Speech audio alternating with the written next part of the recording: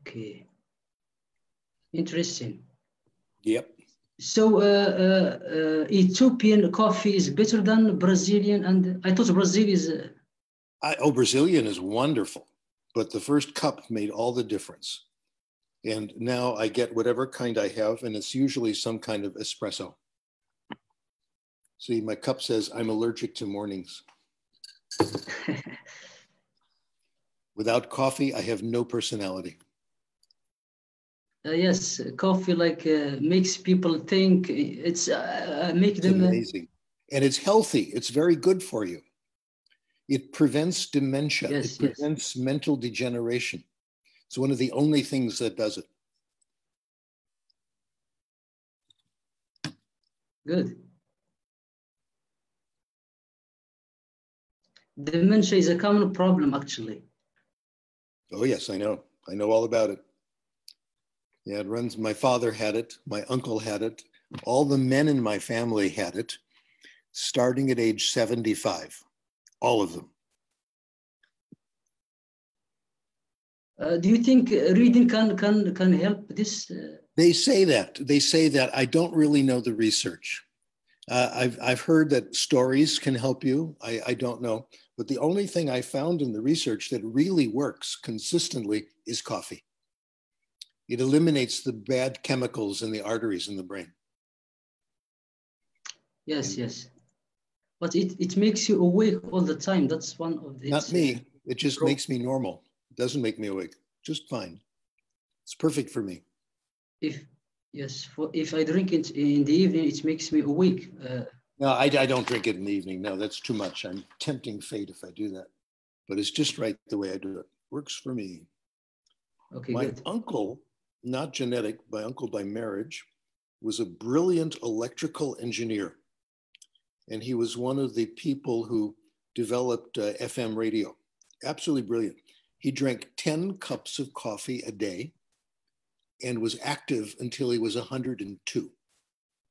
So that's a good model. Wow. Great. So very happy to see you again. Well, thank you. Good to see you. Yes. How many people do we have? A lot, more than you can imagine. Really? 10, yes. 20, 30? No, more than 1,000. No kidding. Oh, that's wonderful. Yes, we received more than 1,000, people who would like to, Oh, that's wonderful. I love it. That's great. Yes. Okay, let's see. Because writing is important for a lot of people. Okay. So I should go for about 1 hour. Is that right?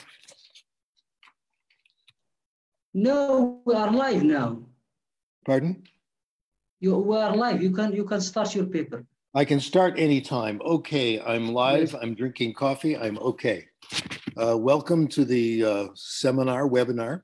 The title of my discussion is 17 Secrets of Academic Writing. And they're all secrets. Not very many people know about this stuff. And I'm going to end with a declaration of war against the publishers who are stealing money from us, in my opinion. And I don't care. All right. It's got to end. The future of our profession is at stake. The reason I like to talk about these things, I haven't done research in these areas. I've been a student of this stuff, but it has helped me so much as a scholar. It's made a huge, huge difference. So it's very nice to pass this research along, even though I think I did one study on this. This is all, but this is really what I've learned from other people.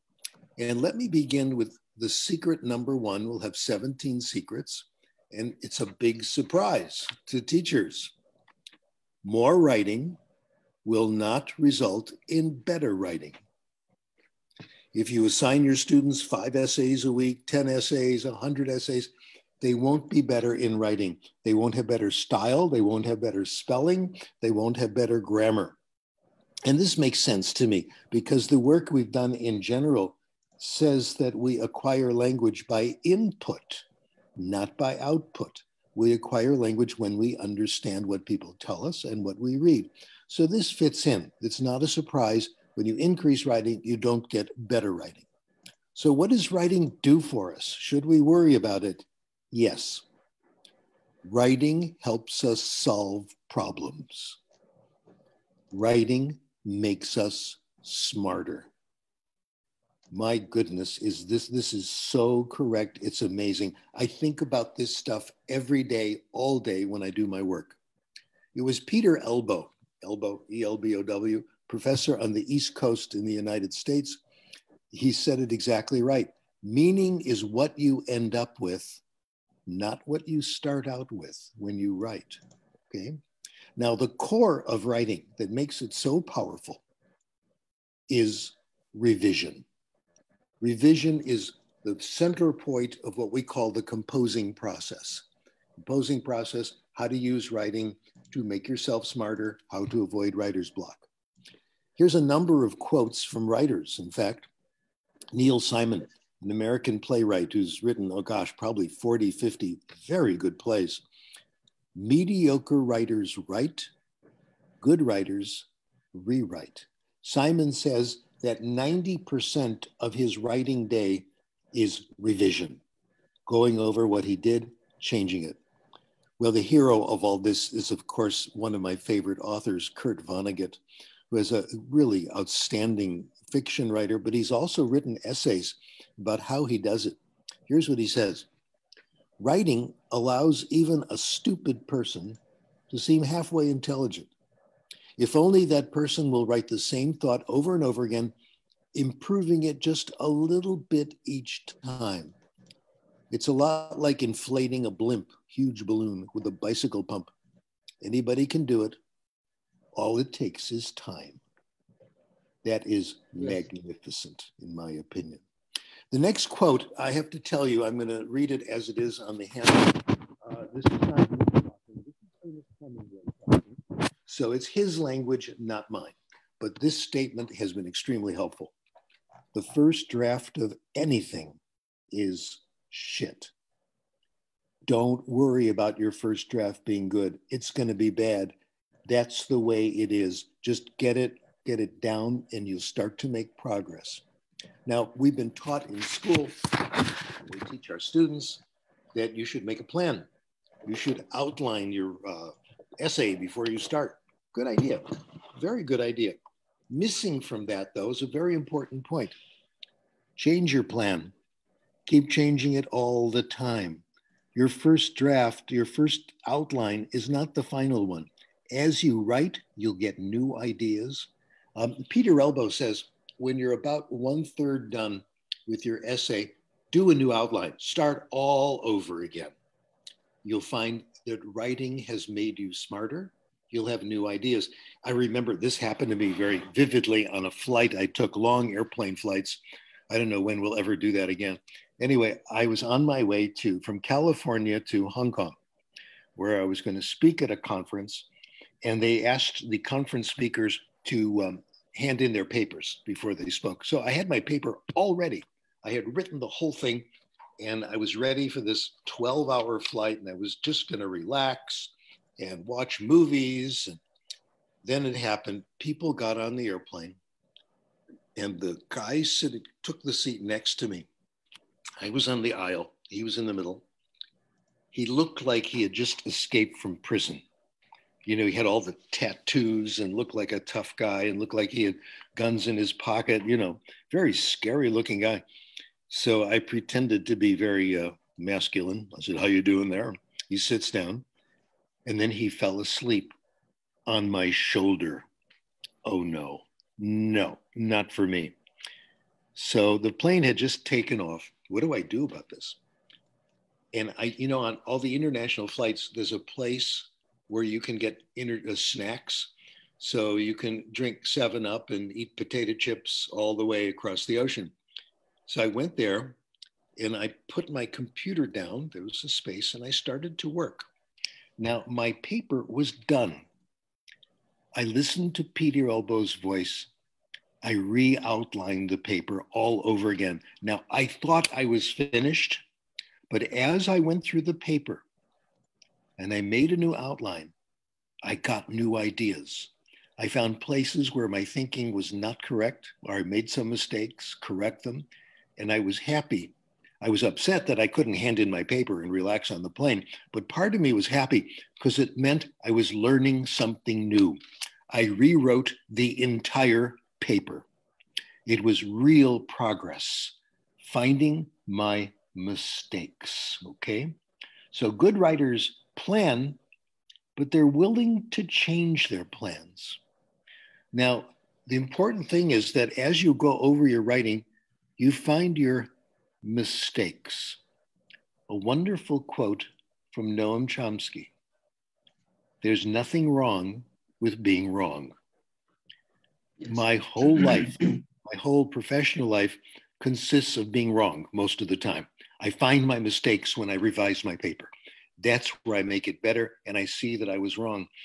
My son is a mathematician, and he told me this story about one of his professors when he was in graduate school. It's at the University of Texas, a man named John Tate. I got to tell you, John Tate passed away a few years ago. He was in his 90s.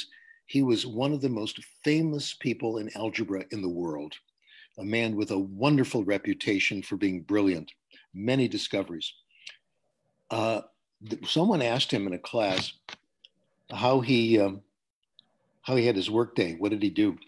And he says, I spent 50% of my time working hard and not getting anywhere. Maybe 10% of my time making some progress, and 40% of my time wondering how I could be so unproductive 90% of the time. In other words, John Tate, this brilliant algebraicist, thought he wasn't making progress and was worried about it and was blaming himself and felt guilty, etc. So even this distinguished mathematician, Amy Cohn says here, even smart people struggle and waste time worrying about it.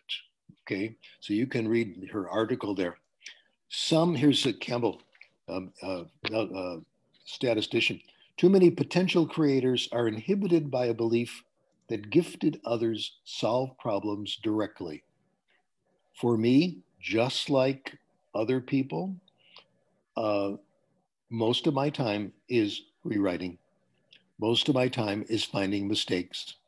And rather than thinking I must be stupid, which is what John Tate did, I realized this is part of the game. This is it. Writing is the best way of clarifying your thinking, no question. Here's Charles Darwin. We all think that brilliant people ideas just flow. No, they don't. Charles Darwin. I cannot remember a single first form hypothesis which had not, after a time, to be given up or greatly modified. Same with me. I write something down. Most of the time, it's not correct. Most of the time, it needs revision. I've been very interested in the life of Albert Einstein, and I was very happy when a book came out, a biography of Einstein written by Hans Ohanian. Now, I don't know Hans Ohanian, but I know his wife. We've communicated quite a bit over the years. She's an expert in language arts and writing and reading and does absolutely wonderful work. And when her husband wrote this book on Einstein, she sent me a copy because she knew I was interested in Einstein.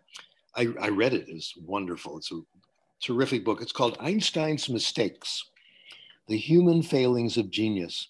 I wrote them back and I said, Hans, you made a mistake in your title. The book is not just Einstein's mistakes, it is the scientific method.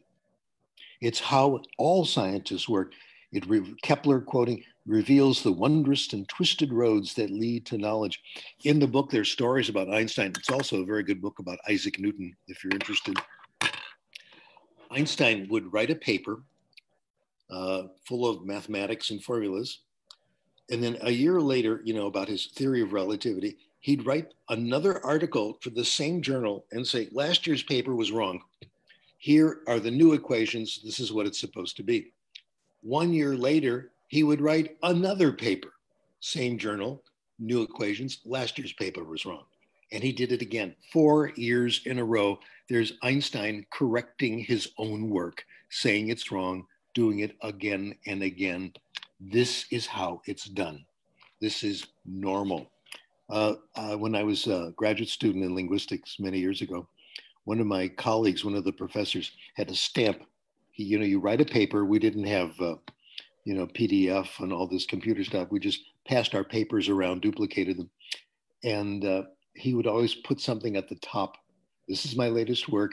This does not represent my current position, because he knew that after 2 or 3 days, he'd be changing his mind about something. So this is the way science works. I'm going to be coming back to this over and over again. Secret number 5, rereading. Here's Hemingway.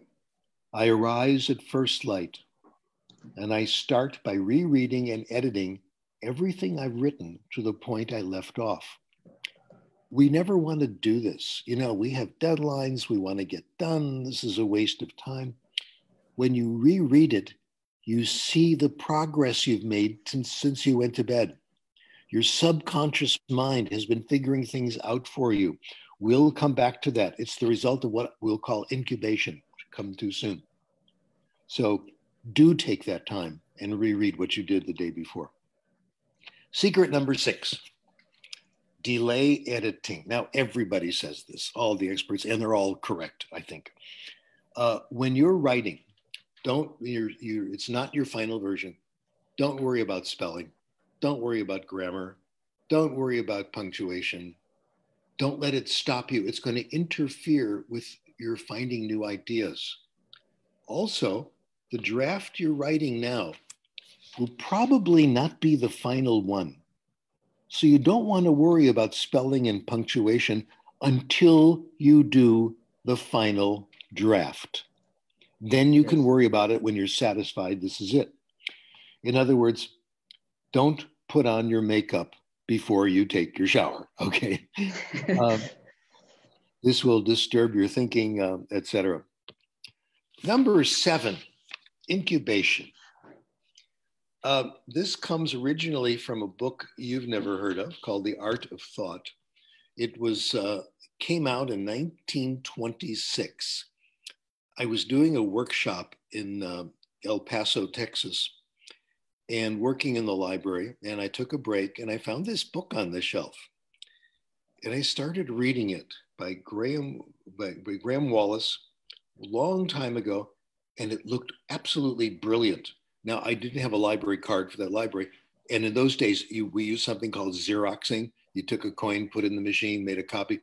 I Xeroxed every single page. I got about $10 in nickels and dimes because it looked so interesting.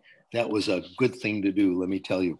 Graham Wallace came up with a theory of problem solving in various stages. He says, first, you get an idea. And you get that by writing. We'll come back to that. There's a place where you start.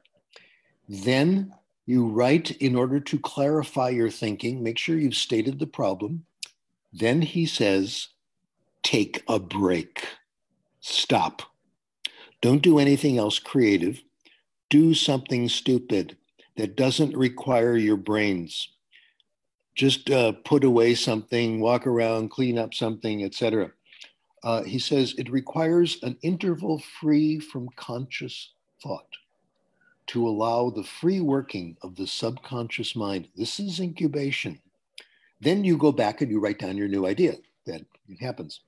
A guy named Toll, who wrote a book called The Power of Now, said pretty much the same thing.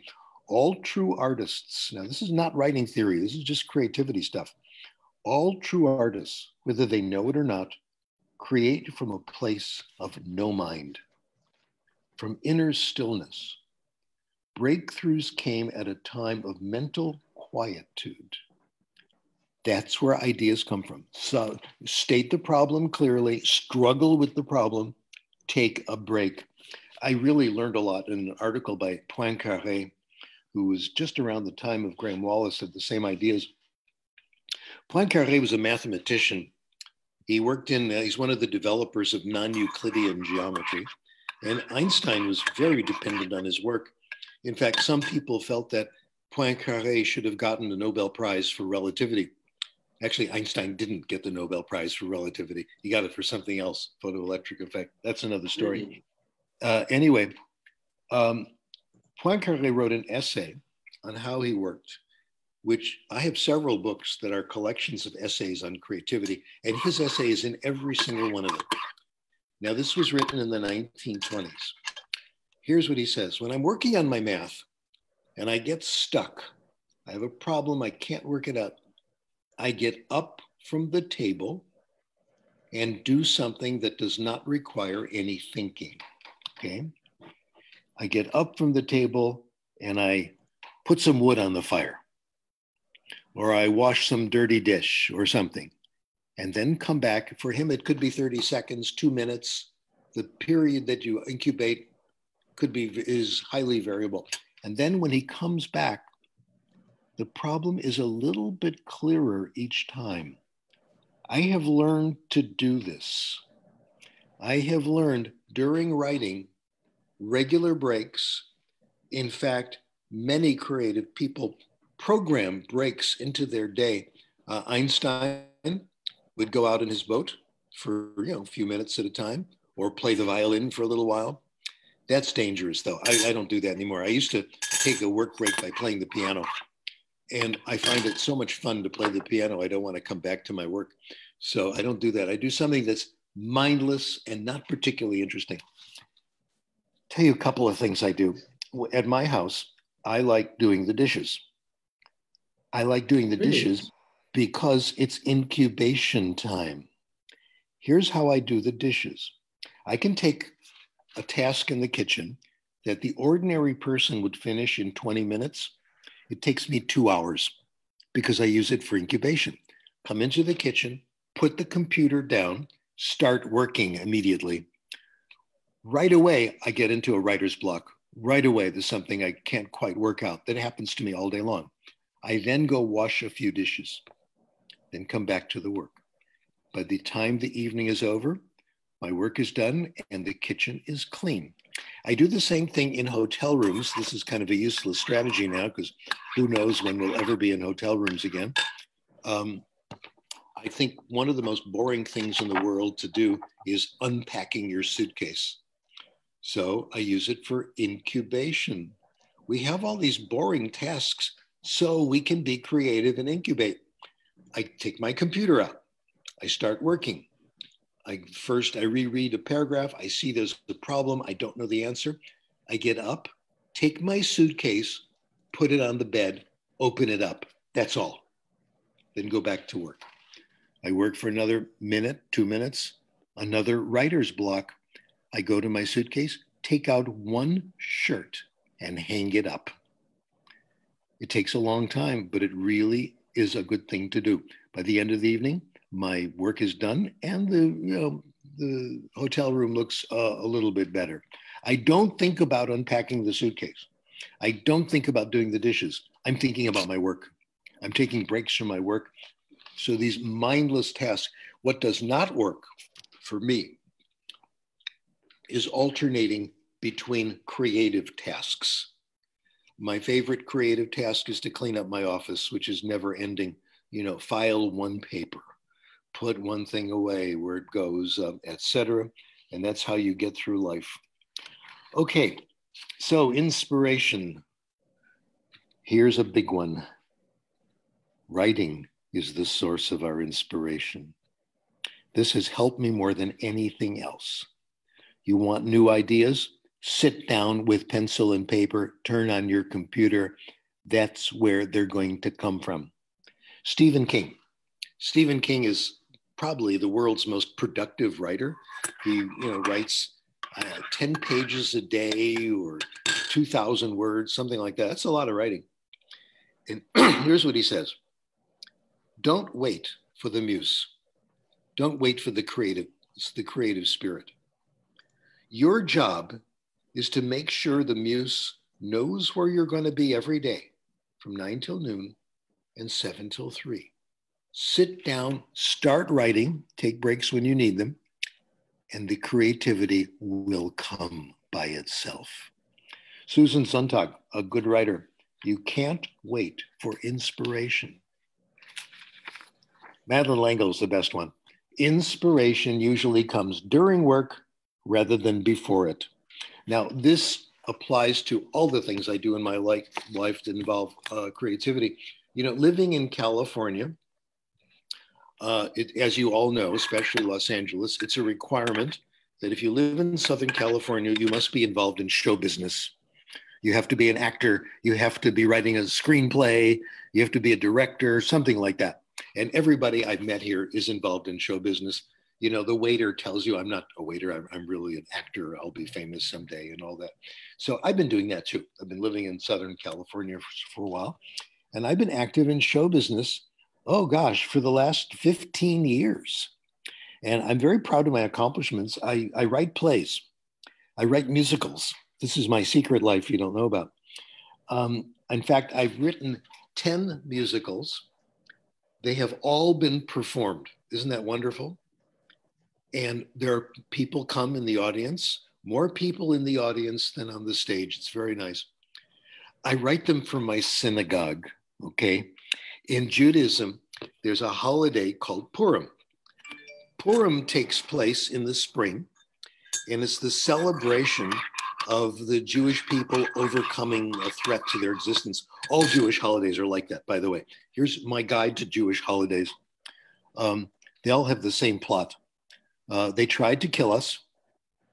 We stopped it. Now let's have dinner. I mean, that's the way it is for all of them. Anyway, this takes place, it's from the book of Esther, and in the plot is always the same.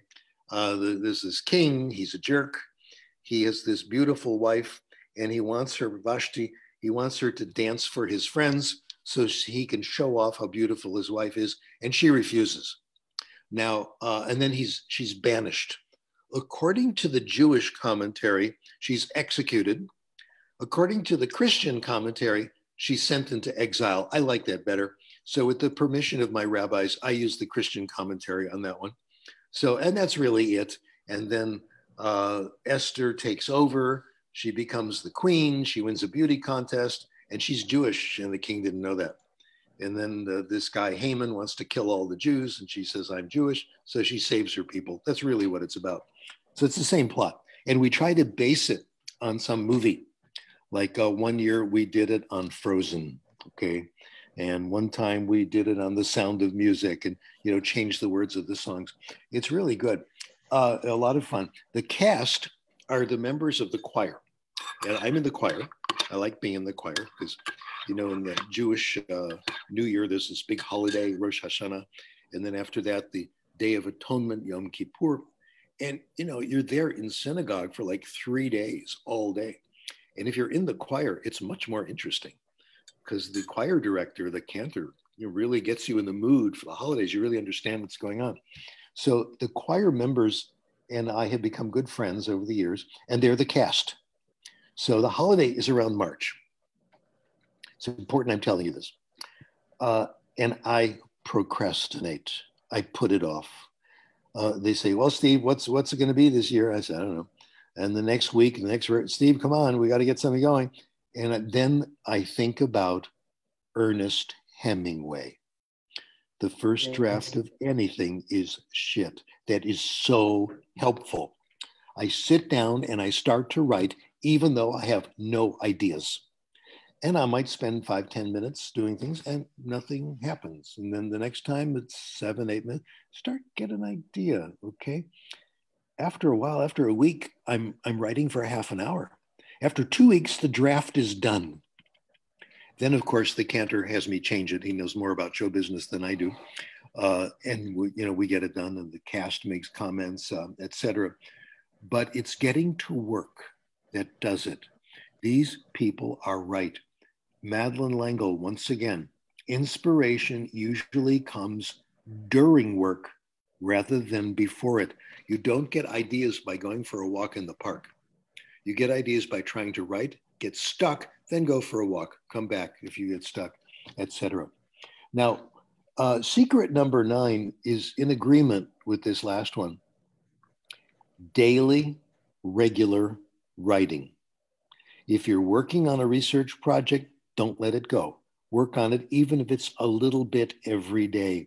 It keeps the ideas incubating. It keeps them cooking in your brain. It's wonderful. If I'm working on a paper, which I always am, and let's say I go shopping and I'm waiting in line to check out, the person behind me will say something, and that will give me an idea for what I'm working on. It's like the world will conspire to help you with your project. If it's on your mind all the time, incubation is happening. Now, that's why writers do regular writing.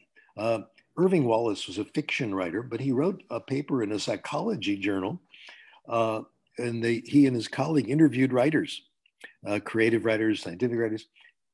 Listen to this. The vast majority of authors keep some semblance of regular hours. They go to work. It's a job. They go to work, and then it happens. Now, there are various strategies. Some people are timekeepers, like I'm going to work for 30 minutes a day. Some people are page counters. I'm going to do 20 pages a day, 5 pages. Some people are word counters. I'll tell you what I do, and I do it with some hesitation because I don't want you to do what I do just because I do it. Okay. But I'll tell you anyway. Some things will work for you, some things won't. My goal is always 600 words a day. When I'm working on a big project, that's it. I find for me, this is fantastic. If I write 590 words, it feels wrong. I feel incomplete. And the moment I try to write number 601, I can't. I'm stale. There's something magic for me. You'll find it what's right for you. You'll know whether it's pages, time, word counter, etc. There's a wonderful study by a man named Robert Boyce, taught me a lot. Robert Boyce was a professor, maybe still is, State University of New York. And he was a professor in the counseling division of his university. And his job, I think this is wonderful, his job was to help junior professors with their research. So they would get their research done and they would get tenure at the university, permanent job, which is really scary. You don't get tenure, it's really tough. You get it, life is easy. And he interviewed them, talked to them, and he found they were divided into two groups. This just happened naturally. One group of young faculty members had a regular, moderate habit of writing. They would write for 40 minutes a day, 30 minutes a day, 2 hours a day. It didn't matter. It always worked. Every single one of them were productive. They got tenure. Their writing was acceptable. They got promoted. They didn't lose their jobs. And they were more organized during the day. They were prepared for their classes. Everything went well. The other group did it wrong. This is about 50-50. He called them binge writers. People who've tried dieting know about the word binge. Let's say you're on a strict diet where you're not supposed to have sugar, okay? Because, you'll gain weight and you're not supposed to have ice cream. So you decide you're going to be well-behaved 6 days a week, but then on Sunday, you can go to the ice cream shop and have 3 scoops of chocolate if you want. That's the binge, where you let yourself go for one day. The binge writers had this attitude. They didn't write every day. They only wrote when things were perfect.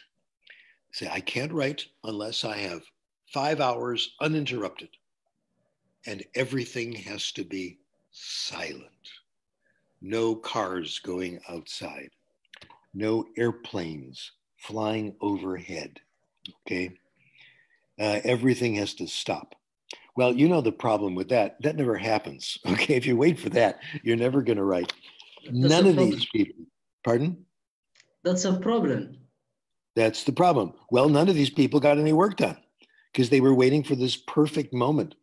And then when they sat down to write, they didn't know what they were working on. They had forgotten. They had to reread everything and remember what they were doing, etc.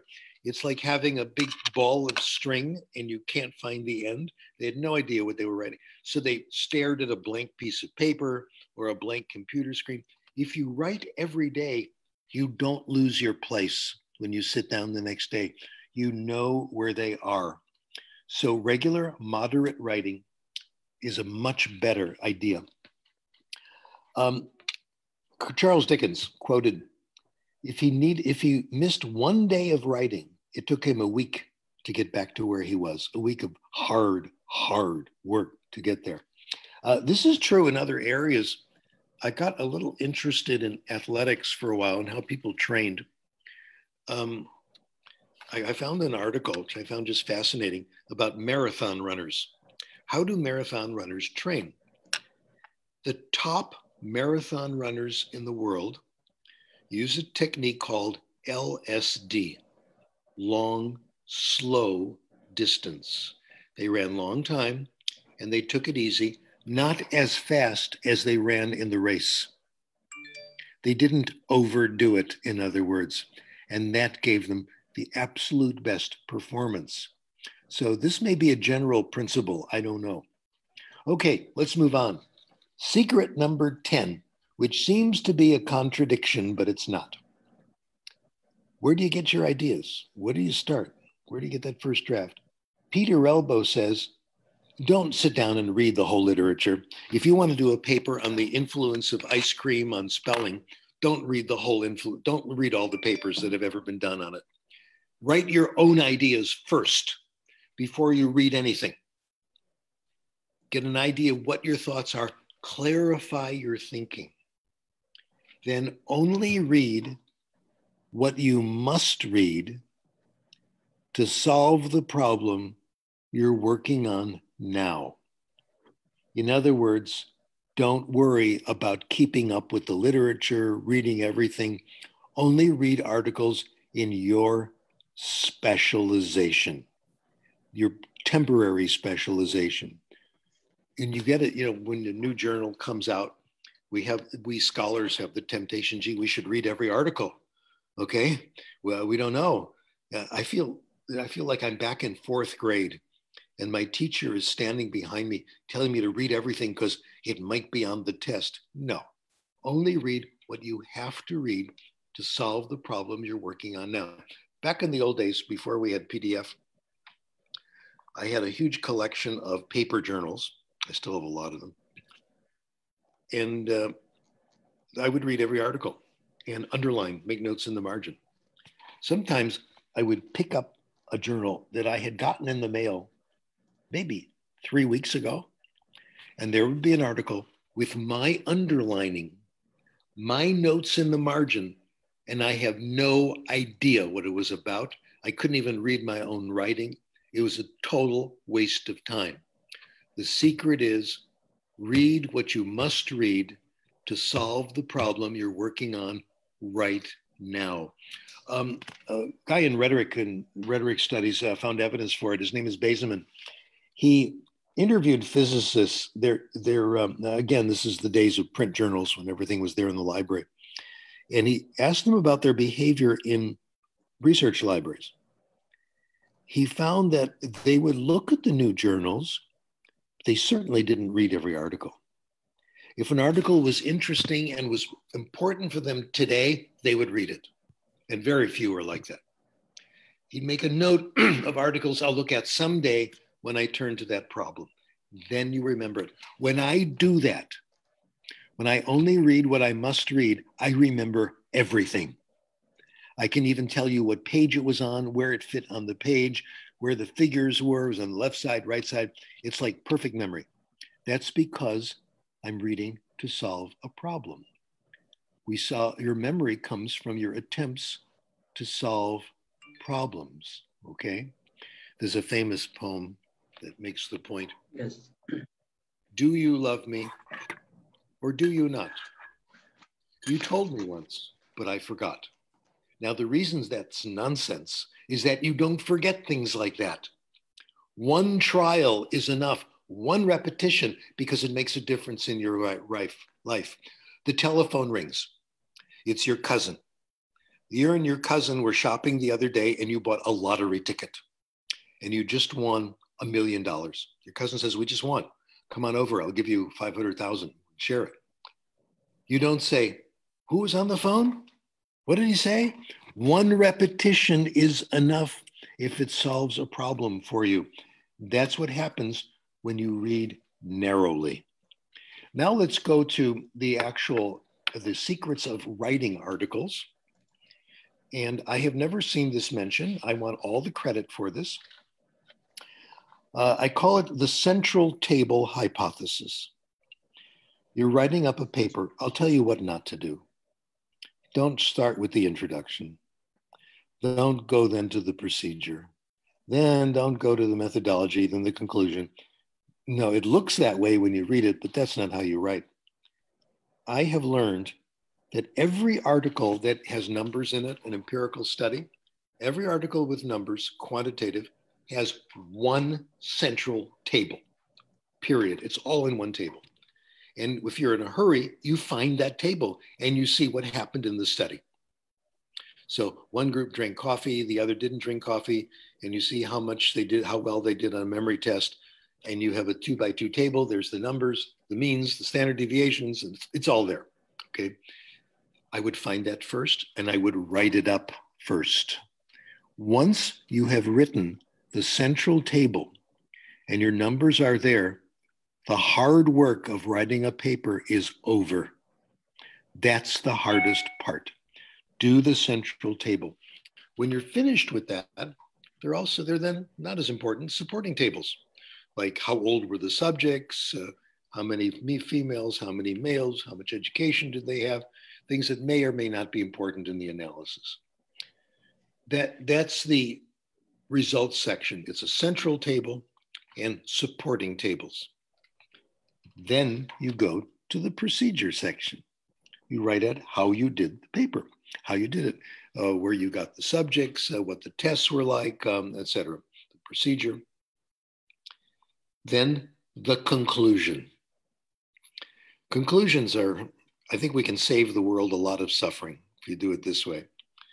Conclusions always begin with a very short summary of what happened in the paper. 2 sentences is enough. We showed that people who drank more coffee do better on a short-term memory test. Okay, maybe. And that's it. Then every paper, for some reason, in these days, has a long apology section where the researchers confess their mistakes and promise never to do it again. Like, our study's really not very good. You pretend to be very humble because we didn't randomize, the test wasn't reliable or a low level of reliability, etc. So you do all that. I would include that, but don't make it too long. The next one is the longest and the most boring, the next two. The implications of your studies, followed by what people should do in the future. I think we make a terrible mistake by including these sections and making them very long. The implications, you don't need those. If you need to know what the implications are, you shouldn't be reading the paper. Only people interested in that area will read the paper. Implications, one of my favorite papers is by Crick and Watson, published in the journal Nature. You can find it online, they'll download it. It's the discovery of DNA, and the code, genetic code and all that. The paper is probably the most cited paper in history. It's brilliant. 2.5 pages, that's all. Isn't that wonderful? The discussion, the implications, here's the whole implication section. Short. It has not escaped our notice that the pairing mechanism we've postulated suggests a possible copying mechanism for the genetic material. Now, if you don't understand that, you have no business reading the paper. And if you do understand it, you don't need a long discussion. Then you tell people what they should do next. Oh no, don't insult my intelligence for telling me what the next study should be. I won't read this paper unless I know the field. Anyone who knows the field will know what to do next, and it's their business what they do, not the authors to tell you how you do your research. What is going on here is that people are publishing their dissertations as journal papers, which is a big mistake. So these articles are much too long. Okay, the introduction. This should be obvious now. Do it last. Do not give a history of civilization. Do not tell people every paper you've ever read. Do not do a literature review. That is one of the biggest wastes of time ever, in my opinion. Just tell the reader enough so the reader can locate the article intellectually. So he knows what tradition it's being followed from, what previous studies have shown as quickly as possible. If you need details, you shouldn't be reading this paper. So we're going to save a lot of time. Do the introduction last, only what's important. I'll come back to this at the end, why we need to write shorter papers in general. Okay, secret 13. When we teach writing, we always tell students, consider your audience. Yes. I say, forget your audience. Don't worry about your audience. They always say, think about what journal you're going to publish in. Forget the journal. Don't even write your paper. Write your paper the way it seems right to you. Then when you're done, you can make little changes to make it fit a journal. If you have to do a lot, then it's the wrong place to publish it. Don't worry about the audience. Get your ideas clear so that you're satisfied with them, and then make the small changes a particular journal gets. So then you set it off to a journal. What happens next? You know what happens. You get rejected, right? Everybody gets rejected. Nobody talks about it. Psychology journals, the APA data, 3/4 of papers are rejected. The studies, though, this is to cheer you up a little. When top quality papers are rejected, they do get published eventually. Just try another journal, etc. Oh gosh, I've been rejected because I publish so much. I've probably been rejected more than anybody in the audience today. And I just expect to be rejected. It's normal. And what I do is I immediately make another version. I accept the criticisms that I think are right, and I don't accept the ones that I think are wrong. And I immediately send it off to another journal. Now, here's what happens with journals. You write a paper. I'm not going to name any names, but I'm talking about the journal Foreign Language Annals, okay? The American Council of Foreign Language Teaching. Sent them a paper once, and this is typical. They send it to 3 reviewers. If the only way they're going to publish it is if all 3 reviewers love the paper. Otherwise, it's not going to be. So I wrote this paper. 2 reviewers liked it. The 3rd reviewer, I thought it was one of the best papers I had ever written. It was about polyglots and their views of language acquisition, what they went through. I interviewed Steve Kaufman, who speaks 20 languages. And I had spent time with Lom Kato in Hungary, who also spoke about 18 languages. And I had their books, and I've talked to them. I got their views, and I put it all in this one paper. I thought Foreign Language Annals would love it. The 3rd reviewer said, well, it's okay, but Krashen's been criticized in the past, and he should take some space and answer these criticisms. I wrote back and said, no, that's not what this paper is about. I've answered all of them already, and I'm not going to bore readers and make this much, much longer, just because this one reviewer wants it. So no, I'm not going to do it. They said, well, that's what the reviewer said. You either make the changes or we won't publish it. And I said, then don't publish it. I'm going to talk about this a little later. It's your paper. It's not theirs. If you follow their advice and it's wrong, it's your fault. You can't say the reviewer made me do it. If I had done that, the paper would be too long, too awkward. No one would know what it was about, etc. So I'll come back to this again. You got to learn to accept which ones are real. I got it published elsewhere. There's no problem. So that's always, it's going to happen. There are a lot of journals out there. Okay, my next secret. Secret 14, expect rejection. Don't worry about it. Number 15, live in the past. Honor our lineage. Only do primary research when you must. Now I'm talking experimental work here. Primary research means you do a study. You have a hypothesis. You get groups of people. One group does this, one group does that. You see which one is better. You publish the results, etc. That's called primary research. I have done a fair amount of primary research, but I've learned it's not the best way to do it. I want to live in the past. I like to use old sets of data. I'll come to that in a moment. Breakthroughs, progress in science, rarely comes from primary research. It comes from secondary research and what we call meta-analysis. If you do primary research, my advice is try to use other people's tools, try to use other people's data, etc. Don't reinvent. If you need a test to give your subjects or questionnaire, look at other people's questionnaires, use theirs. Give them credit, they'll love it, okay?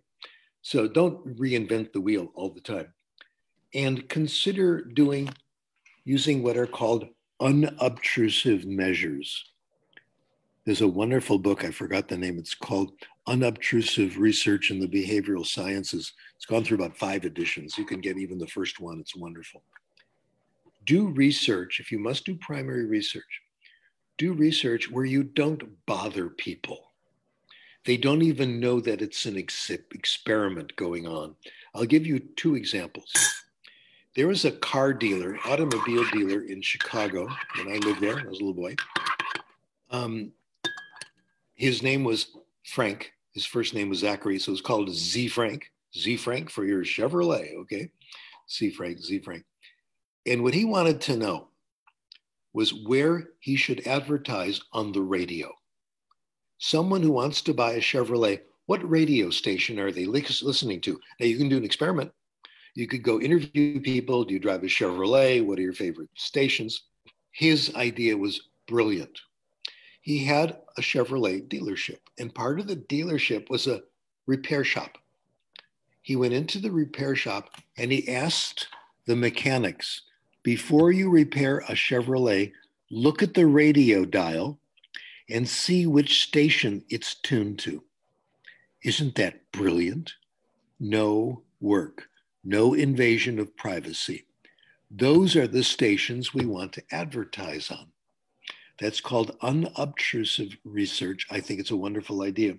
A colleague of mine, Nishan Ashtari, finished a study like this recently. I think I'm co-author of this, but she did the work. I got some of the credit. Anyway, she based it on a methodology invented by Jeff McQuillan. Jeff's idea was to see if people really do self-study. There are all these self-study books. Teach yourself French, okay? Teach yourself German. So Jeff went into the library and found all the self-help books, teach yourself Spanish, etc., fill with exercises. He took them down from the shelf and he looked at how many pages the person read as reflected by the wear and tear of the pages. For example, smudges, little pieces of dirt, creases when they turn the page. If 20 people read a book, you can tell which pages were read. He found most of the books, less than 20% of the book was read by anybody. People read the first chapter or so, and then they stop. These books are not a success. Well, Dr. Ashtari was interested in Farsi, language of Iran, as you know, some people call it Persian. This was a Southern California study. And in Southern California, there are a lot of Iranians in certain neighborhoods, Westwood, et cetera. And there were, until recently, Farsi bookstores, books that had lots of books in Farsi. And she wanted to know whether people were reading them. One of the reasons, the suspicion was that children don't know Farsi very well when they get older. They come from Iranian families. There's nothing to read. And that really holds you back. So she did the wear and tear study. She looked at all the Farsi instruction books, took them down off the shelf, and saw, just as McQuillan did, where the wear and tear was. The results were even more depressing than McQuillan's study. Something like 5% of the pages were worn. If there was any indication. So this methodology is not very popular. People don't stick to it, et cetera. So my advice, check out unobtrusive research. It's a way of saving lots of time and making life easy for yourself. Related to this in living in the past is the importance of old data. I discovered this working, I did my work at USC in the education library. It's been converted now into a restaurant. Oh my gosh. And part of the education library when I was there were shelves and shelves of old journals. Very easy to leaf through a journal. And I used to do that during my breaks, just looking to see what they were doing 50 years ago, 100 years ago. I found absolute gold. 1898, 1902, in English language arts journals, I found articles about spelling. Really interesting. One of them came out 1898, one of them, or 1902, one 1897. The one 1902, Kornmann's article, was called The Futility of the Spelling Grind. In other words, teaching spelling isn't doing anyone any good. They looked at children in elementary school, lots of grades, and looked at their spelling scores and divided them into some classes where spelling was taught and some classes where spelling wasn't. No difference. The spelling scores were the same whether you had formal instruction in spelling or not. Now, this data was published, 120 years ago. And in those days, they didn't have these statistical tests that we have today. That all started to be invented around 1920, the t-test, the correlations, all that stuff. So my student and I did the statistics because they had published all the numbers. It was really fun. Guess what? They were right. There was no significant difference between the groups that had spelling instruction and those that didn't. That counts as a new discovery, as if we had done it last week. That works. Morris Halley, very interesting guy, is a good friend of Noam Chomsky. They worked together at MIT. And Morris Halley worked in phonology, Chomsky in syntax, some extent in phonology. And they published a book called Sound Patterns of English, which was the work in phonological theory at the time. Morris Halley gave a lecture in which he brought up some very old data, 20, 30 years old.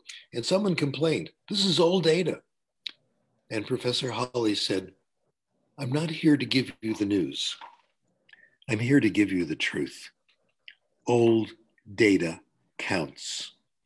That was so exciting, honoring Kornmann and Rice for their work years and years ago. I wrote to Kornmann's family to get some new data, and they were very excited. I was interested in his stuff, etc. Okay, number 16, I have, I wanted to give you one more thing. Simonton, good grief, this is interesting. Dean Keith Simonton, who is a brilliant researcher on creativity, several books and collections of articles, he asked this question in one of his books. When you think of eminent thinkers, when you think of people who are representative of what they call the zeitgeist, the spirit of the times, for example, we look to Margaret Mead in anthropology as representative of her time when she worked, huge influence. Chomsky, obviously in linguistics, is the spirit of linguistics of the last century and some to great extent of this one too. Would you say that, he asked this question, would you say that these eminent thinkers are with the times or ahead of the times? Well, the naive answer is, ahead of the times. They look to the future. His answer was no, none of the above. They're generally behind the times. They're generally interested in ideas that are no longer fashionable, that are no longer popular, that they decide are important, very independent thinkers. Chomsky, for example, he's known for his theory of innateness, that certain aspects of language you're born with, like all languages have pronouns, therefore the child will be expecting pronouns. So innateness was a popular idea in French philosophy. Descartes, all these people wrote about it. Chomsky wrote a whole book called Cartesian Linguistics about the French philosophy of innateness. It's absolutely riveting. He stuck with that and applied it to his linguistic work. So in his ways, eminent thinkers are oddly backward looking. They struggle to consolidate the ideas of the past into some grand overarching synthesis. They're not pushing on to other things that strike their fancy. Well, I've done secret number 16 already, so deal with feedback right away and criticism. Number 17 follows right along here. I just discovered this last week. Very impressed with it. What I do, which I think is counterproductive, I'm confessing, I am easily infatuated. That's a very interesting word. We use it to apply to romance, but it applies to ideas too. We fall in love with ideas and we can't think of anything else. Infatuation is good. It's how we learn things. And, you know, all you do is think about this idea, and you like it so much, you rush off and start working in that area. You rush off, say, you know, I'm fascinated by coffee. So let's say I get the idea that coffee is good for language learning. So I look at all the research and I design an experiment, et cetera. No, not a good way to work. Stay with your old research. Don't go running off.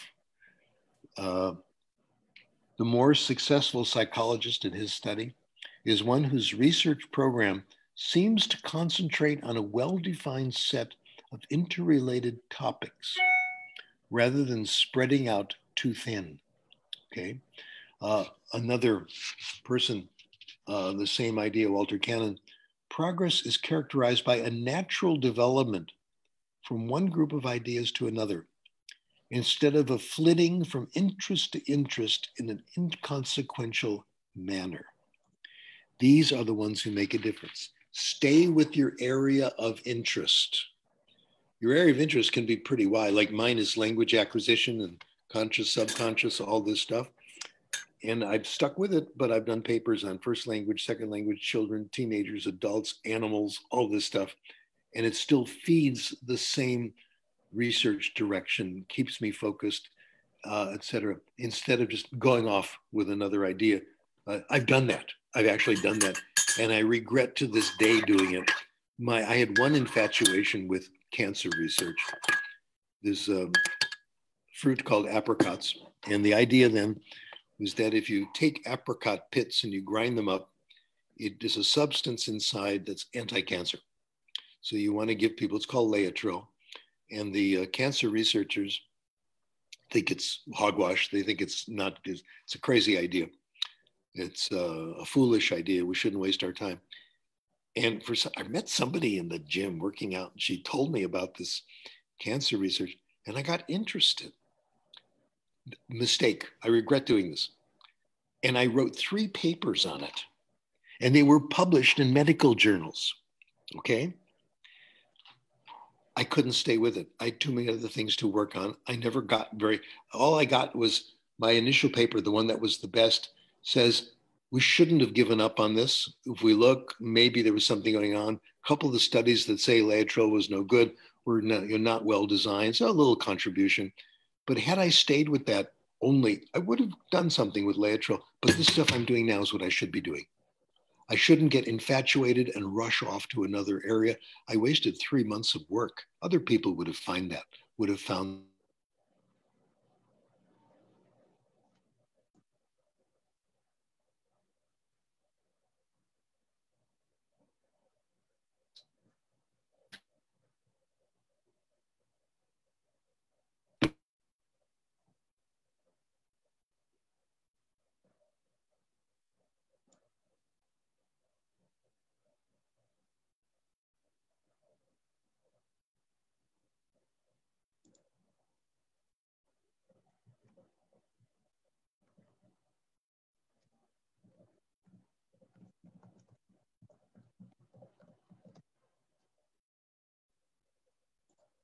Hello?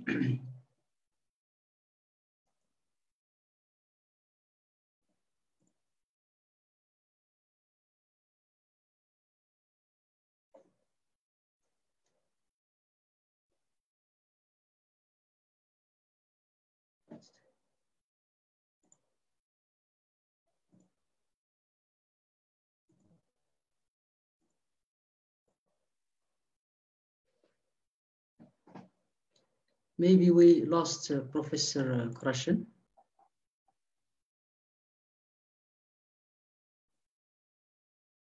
Right?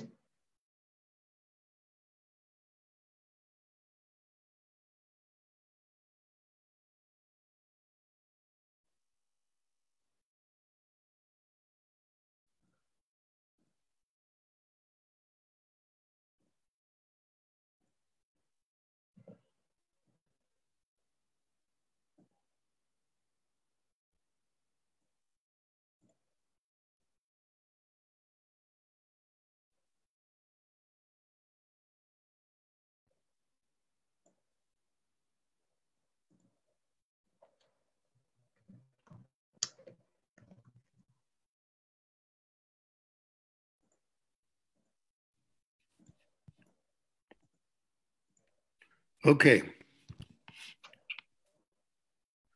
Okay, problem solved. Yes? Okay, so I'll continue. Yes, no problem. Okay. I think this is the war I've declared. It has three principles. In my opinion, all scientific knowledge should be available to everybody for free, public domain. Presidential candidate, previous Bernie Sanders, introduced that in general, this kind of thinking.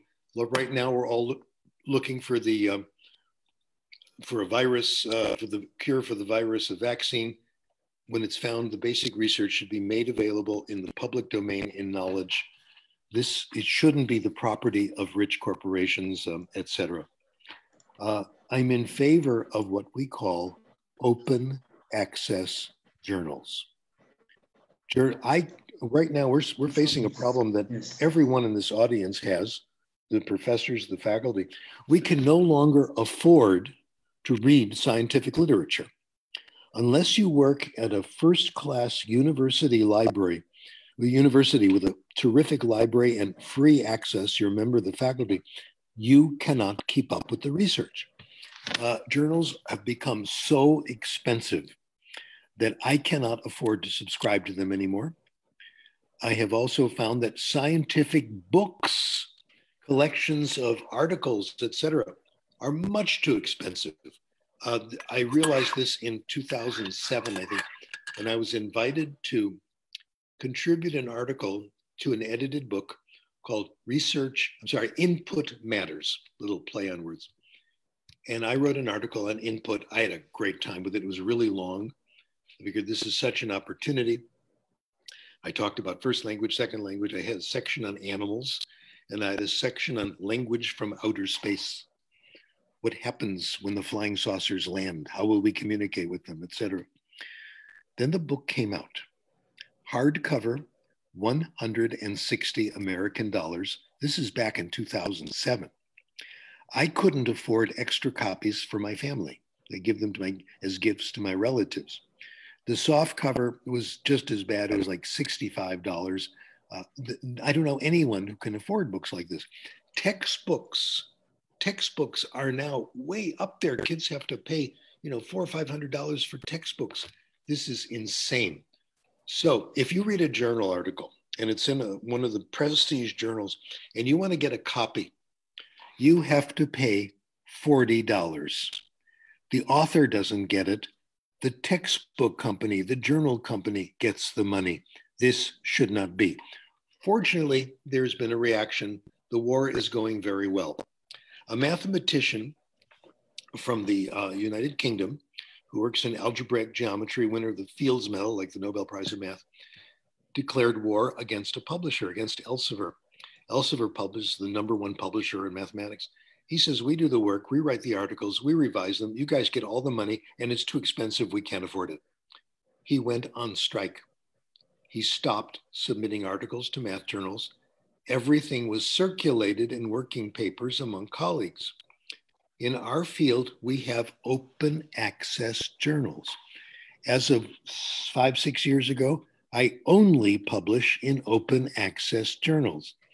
You can find my articles easily. I wrote a paper on this, a short paper proposing we need to write shorter papers.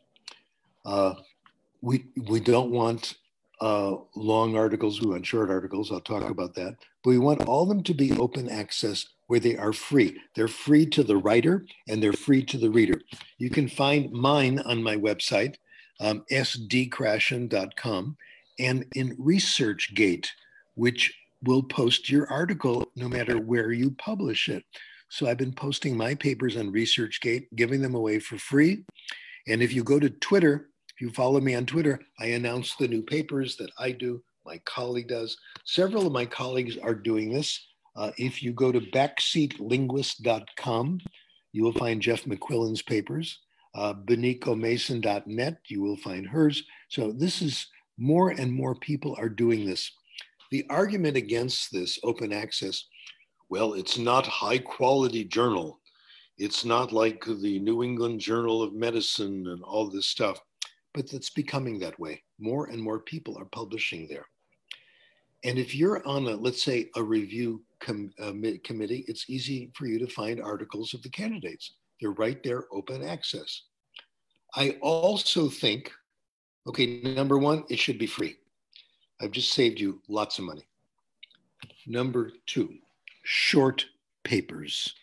This was implied in my discussion of journal papers before. Keep it short. About 5 years ago, when I decided to start doing this, I limited my papers to like 5 pages, shorter if possible.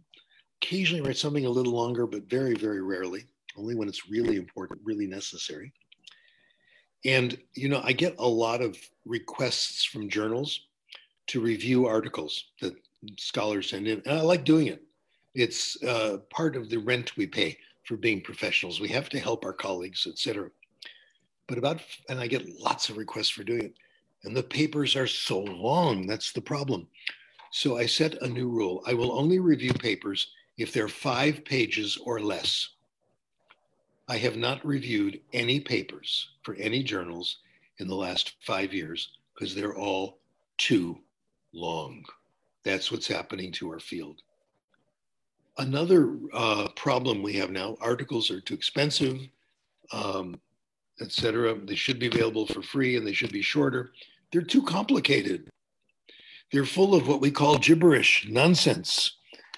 They're written to be published, not to be read. They're written to confuse people, in my opinion, so people will think they're smarter than they are. There's another reason. A guy named Hedges wrote about this, and I think this is a brilliant insight. As long as academics write in the tortured vocabulary of specialization for seminars and conferences, they are unable to influence public debate, and they're free to espouse any bizarre or radical theory. If you want your conscience to be clear, if you want to write something you think is absolutely right, but you don't want to be criticized, make it incomprehensible. No one will criticize it because no one will understand you. This hit me when I was a graduate student. One of my professors was in phonetics. His name was Peter Ladefoged. And he made sure we all went to the Acoustical Society meetings. And I remember going to Dr. Ladefoged's presentation. And he said, last night at the business meeting, we decided to make presentations shorter. So instead of speaking for 20 minutes, I'm going to speak for 7 minutes and make it short. He made it so clear because he couldn't go through the long explanations, large vocabulary, big words. He put up a slide and said, this is what I think is happening with form and transitions and vowels. And this is what Morris Halley thinks is happening. And here's the data. And this is why I think I'm right. He got more criticism than anyone at the conference because everybody understood his paper. The other people presenting got very little criticism because nobody could understand it. So people write long, complicated papers full of jargon so they won't be criticized because people don't want to read the whole thing or they won't understand it. They'll go off in different directions. So my view is we make it available for free. You write short papers in free open access journals. Life will become so much easier. The time it takes you to read 35, 40 papers and wonder what the person was talking about, you can probably read 10 short papers and learn a lot more. So that's my position. I think it will save the field because then we can read each other's work easily. Review committees who have to review colleagues and see whether they should be promoted or fired will have a much easier time because the work will be short and right to the point. Well, that is my presentation today. That is my sermon. And if we have time, can we do some discussion? Yes, of course. I actually, I will start by a little comments from me, if you permit. I have written three pages for comments. Okay. So you mentioned something important. You said stay in your area of interest. For example, you were writing about language acquisition. Okay, this is your specialty. Okay, so do you think people or writers fail because they write in other areas that are not interested? That Or they they're don't write? not an expert. It takes a long time to be an expert. That's part of the problem. And if you stay in your area, you can make clear progress going from paper to paper to paper, solving problem after problem. Back in the late 1970s and early 80s, what was popular in those days was studies of order of acquisition of grammatical morphemes. Some come early, some come in the middle, some come late. I probably wrote 10 papers on this, 10 different studies. And each one solved a problem, answered a criticism, etc. And I could focus on one at a time. And I learned so much. And I think we pushed the field forward. That's what I'm trying to do in everything I do now. Stay with the research, honor what other people say. Don't jump around from one thing to another. Don't get on your bicycle and ride off in 3 directions at once. Just ride off in one direction. Yes, and it also makes sense if you write about something that motivates you, that you love. You think you excel in it, because of course. Yes, because when you write about something, you just, for example, in conferences, people use big words, as you said, just to show off or something like this. Yes. They are not interested in it. Yes, and that's a problem in conferences. I attended so many conferences and we found this problem. The research paper is long and boring, full of citations, full of ideas. We get bombarded with a lot of input. But if it is short, as you said, it will be, to right. the point. Yes, exactly. I think that would help our field. It would help save time. And if it's open access, we save a lot of money. Yes, open access, because they are, yes, free. Nobody can afford professional work now. Nobody. I don't know anybody who can afford to. I see books advertised. They look interesting. They're like $100, $200. I can't do that. Nobody can. Even when the economy was good, we couldn't do it. Yes. By the way, I love writing, but I recently wrote some few articles. They are not research articles, just few articles. What's your advice for teachers who would like to develop their writing habits? You said that incubation is important. Oh, sure. What's the best advice to find your way, your habit? Remember that the first draft of anything is shit. Don't try to make a masterpiece. When you write something down, you'll get more ideas, and write short things. Well, I do a lot of, I write for the public. I also write letters to the editor of newspapers, magazines, etc. Nearly all get rejected. That's the way it is. It's like 90% are rejected all the time. I do a little better than usual, but that's a good way of saying things quickly and coming to the point right away. So it's a good exercise. So write for newspapers. Tell people what we're doing, especially if you're a teacher.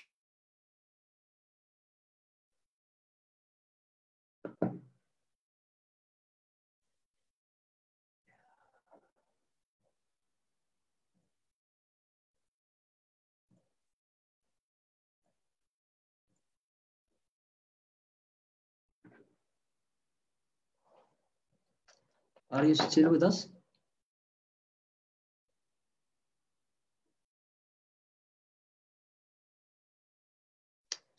No, do you have any comments? Do you hear me?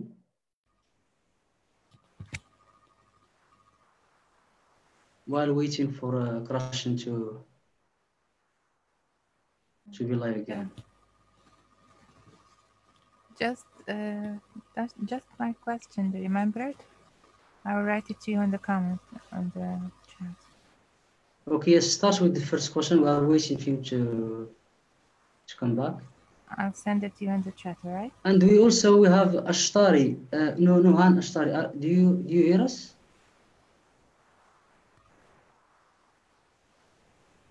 Okay.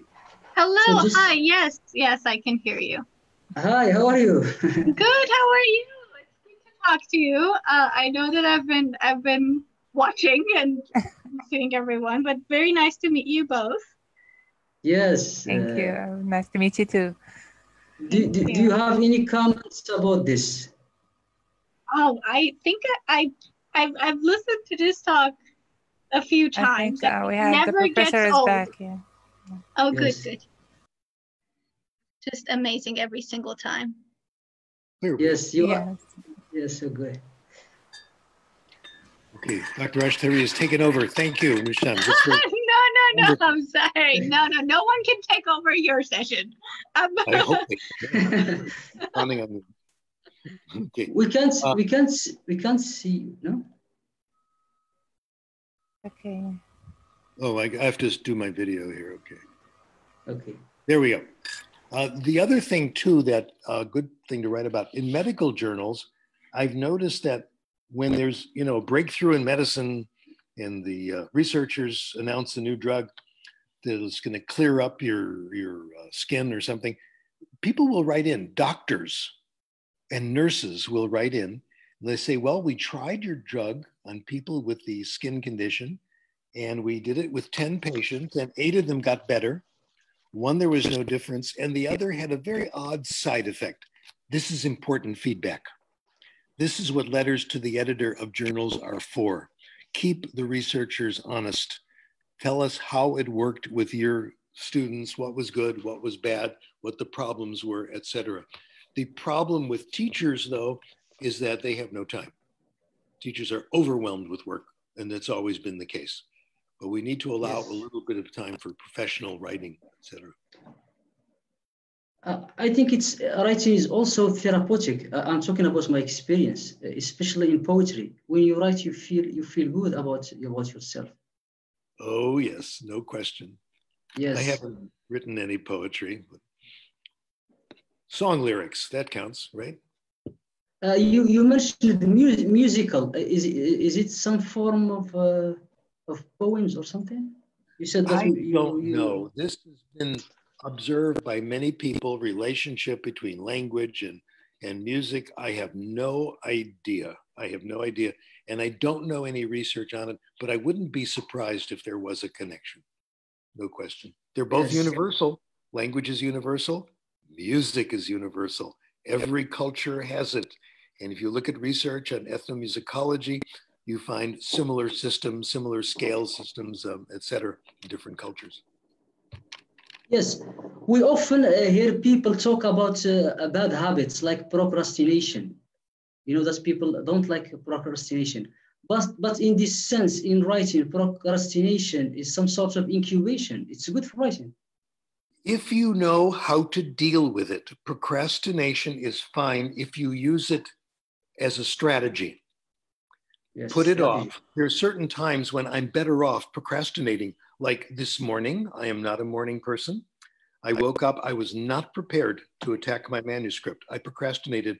Instead, I cleaned up, organized, checked mail. And then after about 45 minutes, the desk was clean. I had had 2 cups of coffee. I was awake and things went a lot better. So procrastination, delay is a good strategy. You have to inspect your own mental state to see whether you're ready, not force yourself. Yes. For example, your message to professors around the world and writers: if you want to write a paper, keep it short and keep it simple, and don't mention a lot of details, okay? And let yourself go. You said you let yourself go. And for example, if let's say that I'm going to write about games, grammar games, okay? Yep. Should I read every paper or most of the papers about games? And then no, here, yes and no. Clear answer, yes and no. First, write down your own idea about games. why they should work, why they don't work. First that, then look at what other people say. Most of your ideas will come from yourself. Yes. So it's like a conversation. I should first of all listen to myself and then listen to others and then come up with my own contribution. Well, you'll be very interested in knowing one research result. Creative people, they've analyzed where their ideas come from. Most of their ideas come from their own previous work, not from other people. So respect your own ideas, yes. Yes, respect your own ideas, yes. So we have I have an EFL teacher from Egypt now with me, and she has some questions for you. Noah, what's your first question?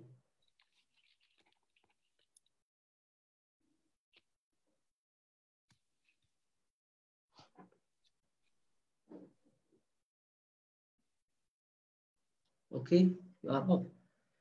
I didn't get it. Tell me. Okay. Sorry, I'm here. Okay. All right. Hello, Mr. Professor. Sorry. Okay. The questions. Please. I have a question. I'm a primary English teacher, and I see students very young, and I would like to introduce them to to the writing, and how do I help them start and develop the writing? I wouldn't worry about it. The phrase I like is, read what you like, write when you must. Writing ability comes from reading, just the mechanics of it. So I would delay it, and they'll want to write on their own, and then it happens. I wouldn't push it at all. They'll be good writers after they've done lots and lots of reading, and you don't have to worry. The creative writing should be done in their first language when they're young, of course. I have some of them, they start writing. So is there any advice I can give to these youngsters? Sure, encourage it and leave them alone. That's it? Okay, thanks. Yeah, they'll be writing all drawing pictures, no bad habits, it'll be fine. The worst thing you can do, as you probably guessed, is force them to write and make sure it's perfect and correct. That's going to turn them off completely. Yeah, but by the way, too much intervention, some teachers like to get involved in everything students do. That's a problem, that they don't let them do. Yeah, you have to let acquisition happen. And in terms of writing, that comes from reading. People, well, I did write a letter to the editor I want to tell you about. Maybe I mentioned it last time. About a very famous person, perhaps at the moment, unfortunately, the most famous person in the world, who is a terrible writer, and that's Donald Trump. Okay. I have to say something in advance before I start criticizing Mr. Trump. Theodore Roosevelt, President of the United States, 100 years ago, said it is our patriotic duty to criticize the president. If you think there's a mistake, you must speak up. So criticism is patriotism, and it's very important. So I'm following that tradition. Mr. Trump, as is well known, likes to stay up late at night and tweet to everybody, send his little messages and complain and insult and take credit for other people's stuff, all the things he does. And he makes mistakes, lots of spelling mistakes. And there was a great deal of discussion in the Washington Post about his mistakes. Some people criticized him, some people supported him. A lot of people supported him and said, oh, don't worry, these are only spelling mistakes. And all he needs is to use his spell check. And you should stop picking on Mr. Trump, he's okay. And I wrote a letter, which was published, I was amazed. I wrote a letter and I said, spelling mistakes do reveal a great deal, and we shouldn't just forget them. Our research at the university shows that people who read more are better spellers. Yeah. Not only when people who read more are better spellers, they're better in everything. They have larger vocabularies, they have better grammar, they're better writers in general, okay? Not only that, the research also shows, this is from the University of Michigan, Keith Stanovich, that people who read more know more. They know more about everything. They know more about history. They know more about literature. They know more about science. They know more about practical things. And this is from reading fiction. They also have more mature habits of mind. They have a better sense of how human beings are. You know, if you're reading a novel, you become the protagonist of the model of the novel. You face the same decisions. So they understand different people more. And also, they realize that solutions to problems are not always the simplest ones. This comes up in novel after novel. I read an article around that same time in The Guardian from the UK. It was an interview with Barack Obama about his reading habits. And he answered the questions as if he had just read all the research, even though he hadn't. Obama said, I read fiction, and fiction has taught me simple solutions don't always work. And you can get along with people, even though they seem to be different. You can see the commonalities. It's exactly what fiction teaches you. And my conclusion was that we know Mr. Trump is not a reader. He's proud of it, in fact. And we have all suffered because of this. I'll send you a copy. You can pass it around. And they actually, so I do think the little mistakes should not be worried about, because with reading, they're going to go away. And Trump is certainly old enough. They should have gone away by now. But he misspells a lot of simple things. There's a real problem there, lack of reading. Did you say we all suffered because of lack of reading? We all suffer because Mr. Trump is not a reader. Wow. In my opinion, he doesn't know, he doesn't know politics. He doesn't know geography. He was in Israel a few years ago, and he was leaving, and he says, well, now I'm going to the Middle East. Where do you think you are? You know, that kind of mistake. His treatment of the coronavirus, he doesn't understand third grade science, and people are dying. I'll say this out loud. He's responsible for the death of 100,000 people who have died because of the coronavirus, where they could have taken measures that he did not support in the United States. So this is very, very serious. We need people who read. Compared to the previous president, what a difference! Yeah, yes, there's a huge difference. Yeah, Obama, definitely a reader, educated, a lawyer, a professor of law, and clearly someone who tries to understand other people. My son met Barack Obama briefly. My son was one of a group of 100 young scientists who won awards, and they got to meet the president at the White House and shake his hand. And we were allowed to see several ceremonies, but we didn't see that one. And he told us what it was like to shake hands with Obama. This is important.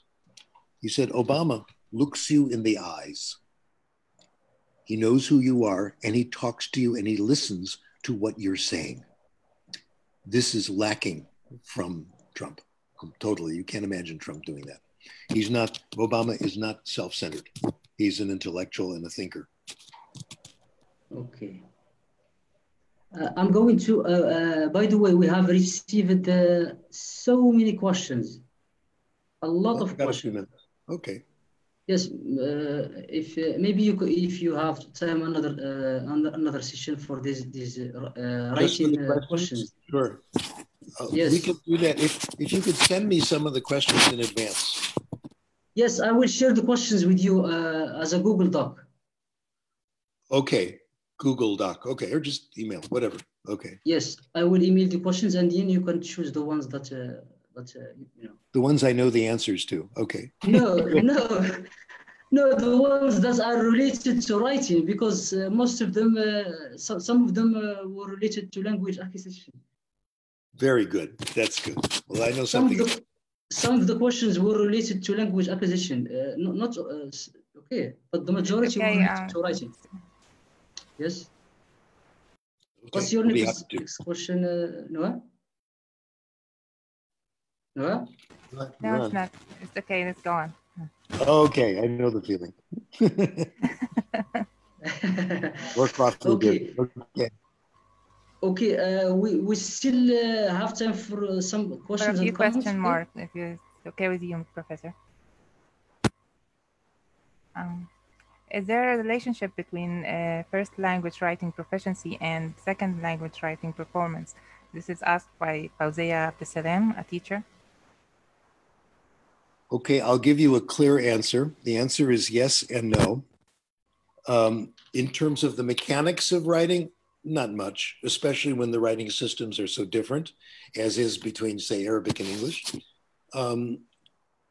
In terms of the composing process, using writing to make yourself smarter, yes.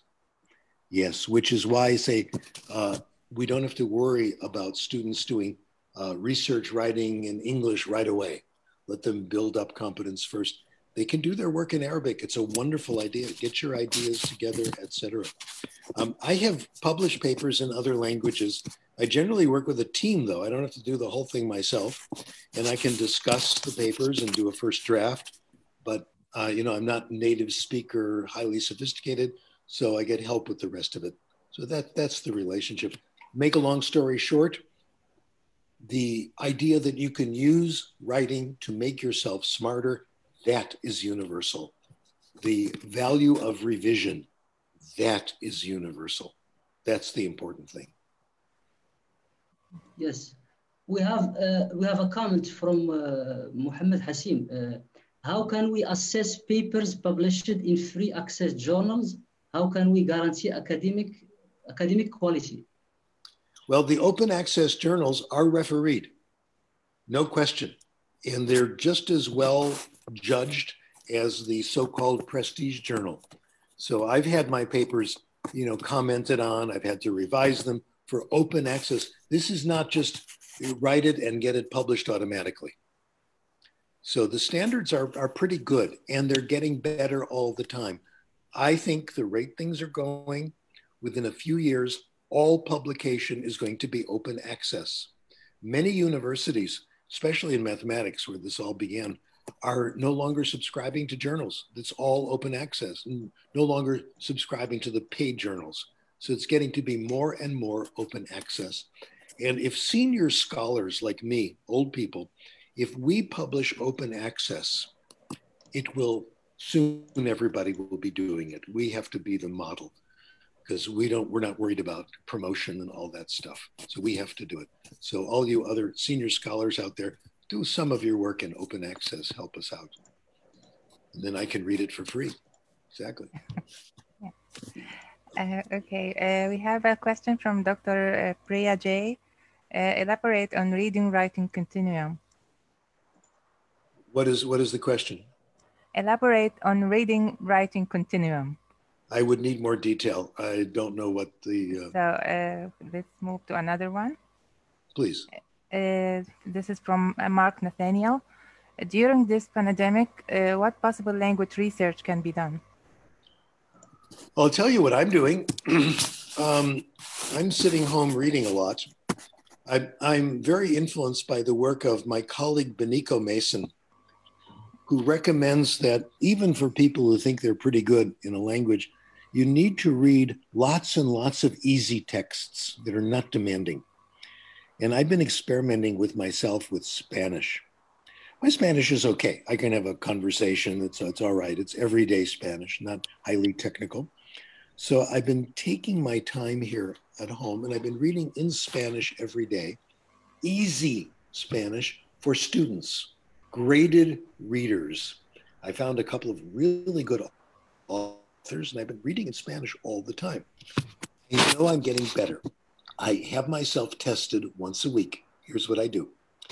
I go to the local supermarket, and I always, go once a week for groceries. And there's a special time where only old people are allowed, so that's good. And when I check out, when I pay for my groceries, I always get the same person. I make sure it's Fidel. Fidel is Mexican-American. His Spanish is perfect. He's born in Mexico. His English is good too. Spanish, native speaker of Spanish. At first, I spoke Spanish to him, and he answered in English. And I said to him in Spanish, I said, my goal is to speak Spanish as well as you do. And he said, okay, I'll help you. And once a week I go in, I have a conversation with him. And I've noticed I'm getting better because when he talks to me, he now speaks faster. He uses more complicated language, and he'll make some jokes because he can sense that I'm getting better. I don't improve from talking to him. I improve when I listen, and I improve when I read. So this is my research. I think that it's important for people like us who are in language teaching to be always trying to acquire other languages. Some languages I'm pretty good in, some I'm kind of in the middle, and some I'm terrible. And I try to get the feeling for what it's like to acquire a language by doing it myself. And at home, it's through reading. It's easy to do in Spanish because I can find books in Spanish. Other languages, it's quite tough. It's very hard to find texts in other languages. That's the main problem. But I'm working on myself. That's my research right now, and doing my regular papers, which are synthesis of other people's research. By the way, I am preparing Arabic comic books. In Arabic? Yes. But I know, you have to understand, I know nothing. Yeah, but you will learn. I'm sure about this. Okay, I know Hebrew to some extent, and I know Amharic from Ethiopia. So that gives me some shared vocabulary, but not much. So it's up to you, my friend. Yes, you will understand some expressions like greetings, like famous expressions, not idiomatic expressions. Okay, I would love to learn the script, and I would love to acquire some Arabic. That would be great. No, I will send you the comic books. I'm just choosing the right ones for you. Excellent. Love it. Absolute beginners. Good. That's me. As you said. Yes. Okay. Shukran. Here is a new word. Yeah. Okay. Maybe you can take 3 more questions. Sure. 3 more is fine. Okay. Noha, do you have another one? There's one from Tyra Amin. Our research focus is constantly developing. How do we demonstrate this evolution in thought of our follow-up journal papers? Well, that's a good point. The journal papers that we write cannot all be 100% original new things. Replication, extremely important. A good place to begin is to replicate someone else's study. The journals are not very friendly toward it, but it's very important. Let's say you have a paper where you do an experiment and you find it significant at 0.05 level, and you replicate it. That means it's significant at the 0.025 level. It makes the result more reliable, more powerful. And in replication, what you can also do is make slight changes each time and confirm hypotheses, small hypotheses as you work. I learned this when I was a student of John Oller, O-L-L-E-R, and he did study after study on testing. And very carefully, each study made small changes. The papers were short and easy to read. And I quickly became an expert on testing theory by reading his work, and he did a lot of good for the field. That's the model. So check it out. Great. Do replication. That's great. Okay, we still have 2 questions. Okay, guys. So a question from Kate. Are there different styles of templates that you recommend for different types of publications, publication articles, conference proceedings, manuscripts, book reviews? Templates? No. What you do is you first write your article without thinking of any journal. Forget the templates. Yes. Write it as it feels right to you. Then find a journal that publishes in your style and make the minimum changes. Don't use a template. Don't use someone else's format. Let the material, the ideas, dictate the form. Okay, much easier. Great. The ideas should dictate the form. Yep. Yep. Not the form dictate the ideas. That's right. And there are plenty of journals. You'll find one. You see where other people publish. See the ones. Look at my work and see where I've published. Look at sdkrashen.com. In the last few years, it's been mostly open access journals. Try those. I publish in journals in India, in Turkey, all over the world. Make new friends. You don't have to go to the same ones. By the way, as a quick comment to your writing style, I love the way you write. Every word serves a purpose, because I read all the papers that you sent me.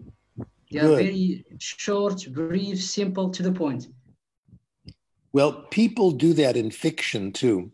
I learned that from Kurt Vonnegut, who talked about fiction writing, and it applies to us as well. He says, don't waste any words in fiction. If there's a gun hanging on the wall, you have to use it in the story. No extra description that doesn't push, everything has to push the story along. Same thing in writing scientific work. Don't just put something in because you feel like saying it. You can use it in another article. That's fine. But people wander off. Yes, yes. Okay, so maybe we will, schedule another meeting for the questions that I told you. Sure, that'd be fun. Okay, and then you can, as I told you, to choose the one that related to writing. Okay? Yeah, that's fine. Why not all, Aziz, please? We need to hear your other things, your other hypotheses and the others. So if it's okay with you, Professor, would you please answer as much as you can? I will do my best. Thank you. Yes, yes. Thank you so much for this great meeting. Okay, and I would like to say hello to someone in the audience. Hi, Ilya. Can't wait to see you next time. Okay, he'll understand that. What? That's a friend of mine. Okay, yes. Okay. Thank you so much for this great session. Every time we meet you, we learn a lot. Oh, good. I'm happy. Thank you. You are a huge source of knowledge, and I am not flattering or something. This is the truth. Okay, more to come. You know how it is. Thank you so much. So I will prepare the questions and send them to you, inshallah. Great. Excellent. My pleasure. And I'll wait for the comic books. Okay. Yes, yes, I will send them to you, inshallah. Okay, shukran, Habibi. Good. Talk to you next time. Yes, thank you. Okay. Bye-bye.